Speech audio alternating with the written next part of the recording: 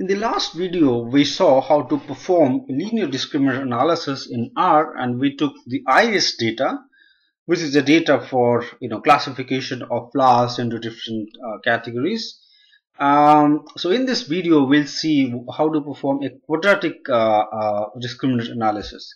Now, one of the fundamental difference between linear discriminant analysis and quadratic discriminant analysis is that in linear discriminant analysis, the probability that a particular observation falls into a particular class is a linear function of the explanatory variables. Whereas in quadratic discriminant analysis, it's not a linear anymore, it's a quadratic function. Now the difference between linear and quadratic functions is very simple. In linear you have a straight line function, whereas in quadratic function that takes a curve, right? It's no more a linear line or a straight line. All right, so let's perform. Let's go ahead with the same data. So using the data iris, and we have used the training and test sample in the previous video for linear discriminant analysis. We'll use the same code. We'll use the simple random sampling in order to get the training data. We'll use 50% of the data for training sample, and another the remaining 50% for the test sample. And how do we do it? We do like this. Okay, so that's the way we have sample our data into training and test types. Let's run this first.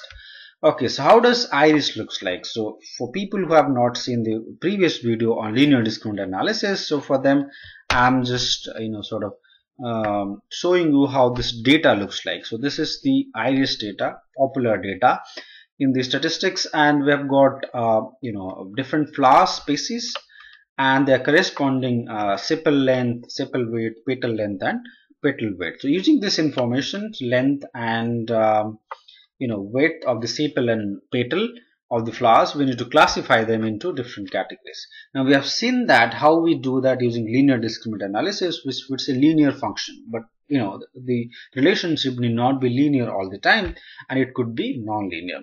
Pretty much like you have linear regression and then quadratic regression or polynomial regression.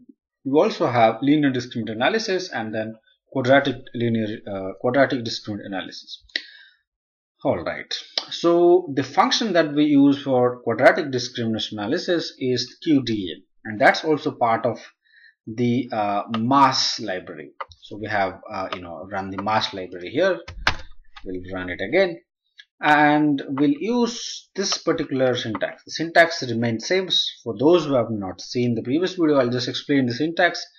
So we are storing the data in the variable fit, and the function that we are using is QDA, which stands for quadratic discriminant analysis, and the target variable is species. So that's what we are trying to classify here, and that's our target variable. And we have got four explanatory variables in place, and data that we are using is the training data. Remember one thing, that always build the model in training data and test your model or validate it in the test data. Now we have got separate data for training and testing, and that's why we are going in for only training data in this case. Alright, so let's run this code. The next step is to predict using this model. Now that we have the model, quadratic discriminant analysis model, we'll predict the test data using this model. How do we do that? We use the function predict, and we'll use the output fit, which is there in the variable fit, and we'll use the test data in this case. Okay, so that's the code for us. We'll use the predict, and let's run this. Now we have been able to predict it. So when you predict it, you will get a number of things. You will get the linear combinations of coefficients and the respective explanatory variables. So we'll not get into the details. That's the way it is used to get the decision boundary for classification. So all we were interested in here is the predicted value of class. Okay, so what class a particular observation has been classified into? Now there are three types or three classes: Setosa, versicolor, and virginica. These are the three types of flowers in our data set, and that's what the model is able to predict in the test data. Now we have the predicted data. We also have the actual data. So let's do a confusion matrix and see what is the percentage of data that we are getting correct predictions. So we'll take only the class variables. So we, just for sake of convenience, so we just take the class variables one and assign it to prediction underscore class.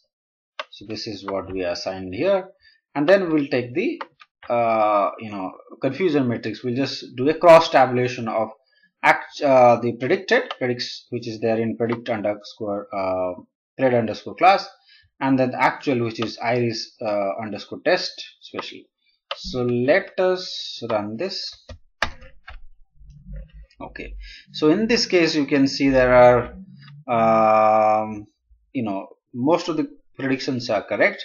So the diagonal elements are the correct prediction: 23, 29 and 21. These are correct predictions, and the off diagonal elements are, the numbers are wrong predictions or misclassification.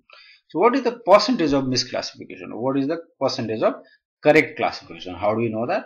So we'll take a mean of cases where the predicted value or the predicted class is equal to the actual class. So this is the syntax that we'll use. We'll take the mean of actual class being equal to the predicted class. So and it comes out to be 97.3%.